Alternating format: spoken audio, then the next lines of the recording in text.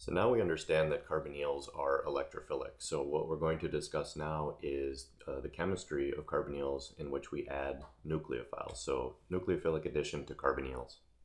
Okay, so just in general, what we're going to be discussing are reactions of this type, where we either take a nucleophile, an anionic nucleophile, or it can be a neutral nucleophile.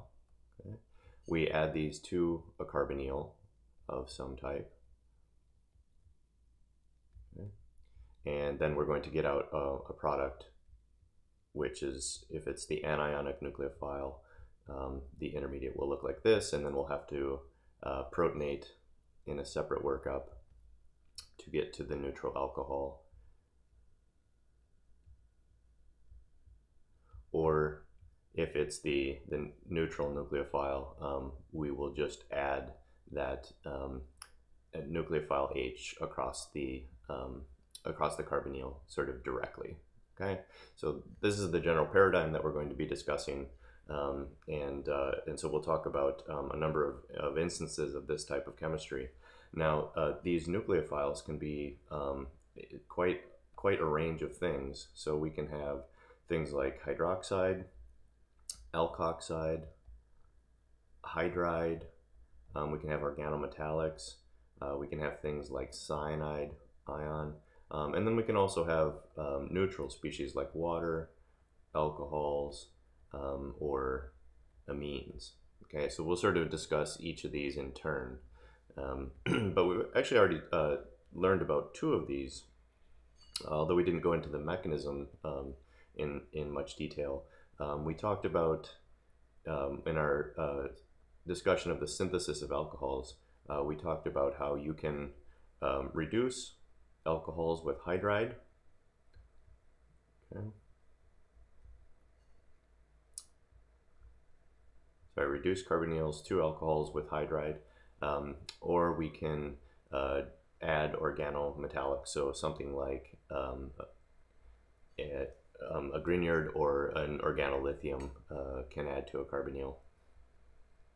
So after workup, we get to this type of species. Okay, so we've already discussed those. We're going to talk about a number of the other ones as well.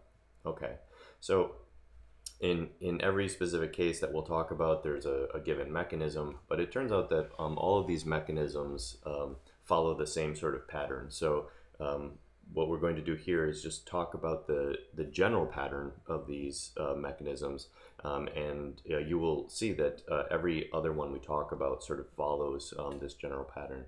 And so before I talk about it, there's two ways that we can basically do an addition to a carbonyl.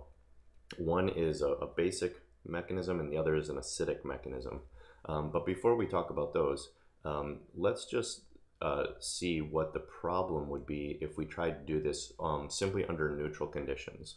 Okay, there's nothing necessarily infeasible about this. It's just, it turns out to be a very high energy pathway, and so it's not the one that we're going to follow.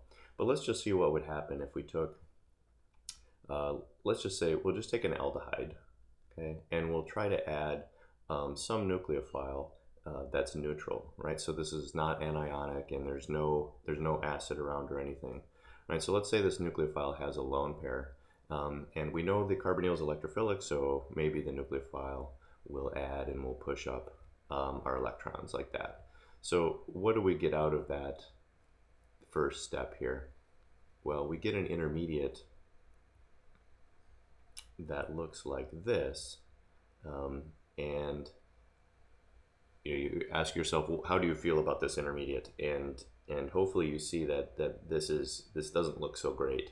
And the problem is that we've taken two neutral species and combined them to form a molecule that has both negative and positive charge. Right? So it's unfavorable to usually to form negative charge, and it's unfavorable to form positive charge. But now we're asking two neutral molecules to form both of those things in the same molecule. So that's going to be very high in energy. And if there was a way to have this addition happen where you don't have to do that, you would expect it to be lower in energy. And in fact, we can do that either by a basic pathway or a cationic pathway, anionic pathway or a cationic pathway, where we're only dealing with one of those charges all the way through. Okay, so in general, we're not going to do a neutral pathway, right? This is going to be a high energy pathway that we're not going to do. Okay, so what does it look like if we change this and do this, say under a base regime? Right? So this is the generic base promoted addition to a nucleophile. Okay, so we'll have our aldehyde again, and now we're going to, instead of having a neutral nucleophile, we're going to have one that's already an anion, right? So this is we've already paid the price of having the anion. Okay, so now if this nucleophile adds, right, we'll still add to the carbonyl, we'll push the electrons up,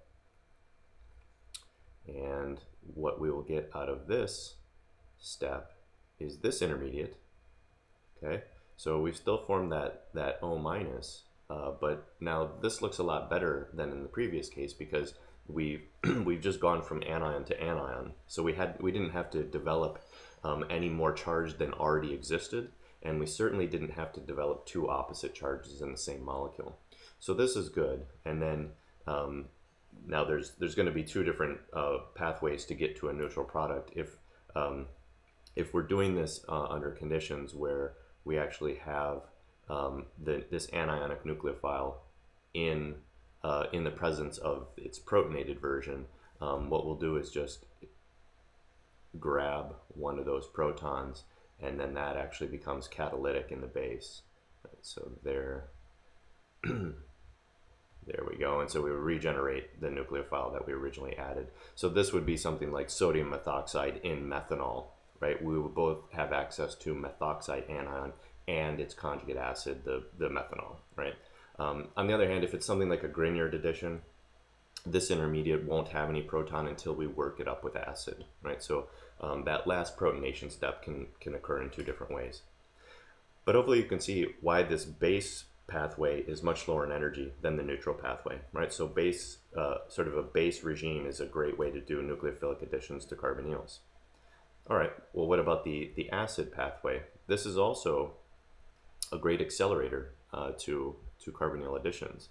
And so what we're going to do in this case, right, so we'll have our carbonyl, but in this case we're going to have some acid around, and I'll just represent it as H+, but it might actually take the form of H nucleophile, or it very often will be H3O+. Those details can change, but in general we're going to envision that there's a free proton and that the carbonyl can be protonated. So those lone pairs can be protonated, and if we do that, we get to this intermediate, which you'll remember as an oxocarbenium ion. And again, so we've gone from a positive charge here on the proton to a positive oxocarbenium ion. So we're keeping the same charge all the way through, right? We didn't have to generate any new charge. Well, now at this point, this is a very electrophilic species. Carbonyls are electrophilic, but oxocarbeniums are massively electrophilic. And so now, in the presence of a neutral nucleophile, right, whatever it's going to be, even though as a neutral species it's not necessarily so nucleophilic, since this is so electrophilic, this addition can now happen quite readily, and that will then give us this intermediate. Okay, and now since we went from neutral, from a neutral species, now this has the positive charge, and to just end it all off, we need whatever base we have around, oftentimes water or an alcohol. We will just deprotonate, and that will then reveal our final neutral product, our nucleophilic addition product. Okay, so you can see again in the acid catalyzed, we're just dealing with cations all the way through, and so we didn't have to generate new charge, and we also didn't have to generate opposite charges in the same molecule. So both base and acid are better pathways. So one thing that is very important to keep in mind as we go forward and do these mechanisms in different contexts is that you want to decide which regime you're in. If you're in the base regime, stay in the base regime and don't start to have cations in your intermediates, right? So don't start generating H plus or cationic species in the base regime. And if you're in the acid regime, don't start generating things like hydroxide or spitting off anions, because those aren't going to be viable intermediates in those conditions. Okay, so really just keep them separate when you're doing these mechanisms. But these are the generic paradigms that you can apply to all the other chemistry we're going to talk about in terms of nucleophilic addition to carbonyls. And I think you can sort of remember these as sort of a mnemonic here. You have in the base regime you have add and then protonate. So add and then protonate. So if you can just remember AP for the base regime. So you take your AP exam or whatever little memory trick you want. In the acid regime, you're always going to protonate, add, and then deprotonate. So pad.